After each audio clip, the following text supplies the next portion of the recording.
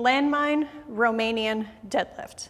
Okay, so this one, you're gonna need a landmine, a bar.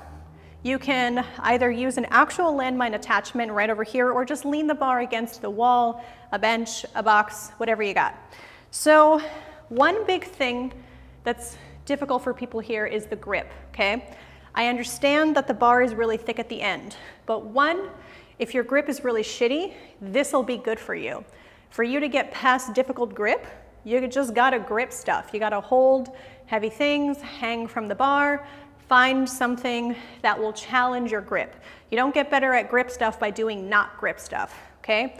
Alternatively, if you have this object, I will show you. This ridiculous looking object can go here, and you would hold the end of it here to do a landmine RDL.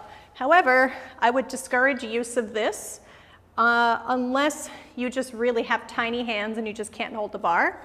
So also, if your grip becomes the major limiting factor and it just becomes really shitty over time, just use that, okay? So I'm gonna show you without the little attachment. So the distance from you and the end of the bar will be determined by the top position.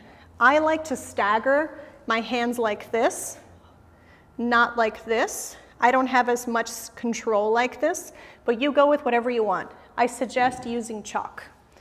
So grab it from the very end, pull it up to the top. See how it's right in front of my pubic bone? That's how you know you're in the right place. You're gonna deeply hinge, slight knee bend, hinge, hinge, hinge from the hips, hover, scoop the hips, rise. Hinge, hinge, hinge.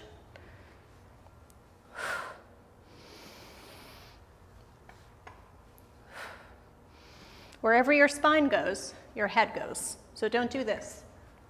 Do this.